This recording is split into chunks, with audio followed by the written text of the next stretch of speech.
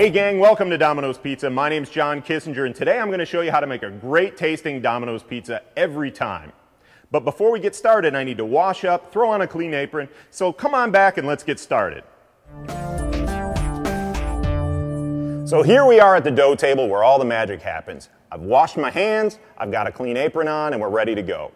Almost. There's a few more things we need to have to be completely ready. The first thing is we need a clean and sanitized dough scraper. We need some properly proofed dough within its shelf life. And last but certainly not least, we need to make sure we have clean screens. Now I'm using the new quick discs today. If you don't have those and you're using regular pizza screens, make sure they're clean. You can turn to section 20 in your MRG for all the procedures on how to keep your screens clean.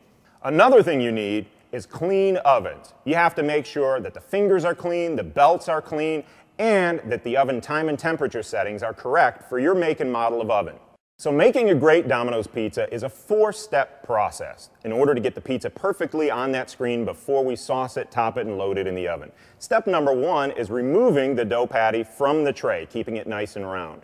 Step number 2 is forming that edge, a pencil-thin edge at the dough table so that when it rises in the oven, it's perfect 3/4 inch diameter coming out of the oven. The third step is making sure that you stretch that pizza to the size of the pizza screen, no bigger, no smaller.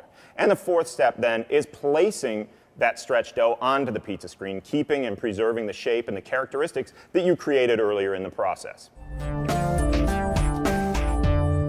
All right, here we are, step 1, removing the dough patty from the tray. First thing I have to do, obviously, is remove the cover tray from the dough patty.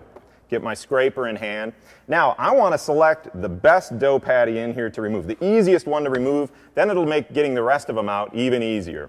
I'm going to take this one because I think I can get access to it pretty easily. Now, the process I'm going to use to take the dough patty out of the tray is hopefully just 2 scrapes with the scraper, 2 strokes. So I'm going to go under, since I'm right-handed, under the left side of the dough patty first so I don't get all tangled up. Quick, flat stroke, and I use my hand just to keep it from sticking back down to the tray. Then I come through with my right stroke and into the cornmeal. So here's what to do if the dough patties are stuck to each other or stuck to the side of the tray.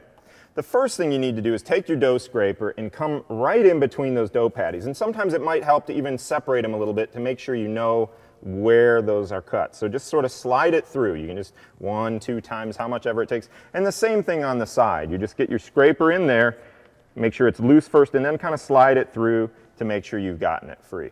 Then, just like before, take the dough patty out of the tray. Right now, I'm going to show you what not to do when removing the dough from the tray.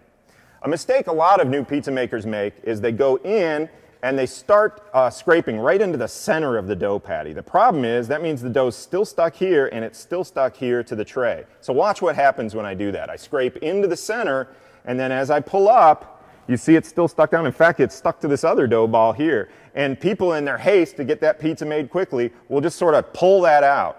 And you can see when I get it in the cornmeal, it's all stretched out like a piece of taffy.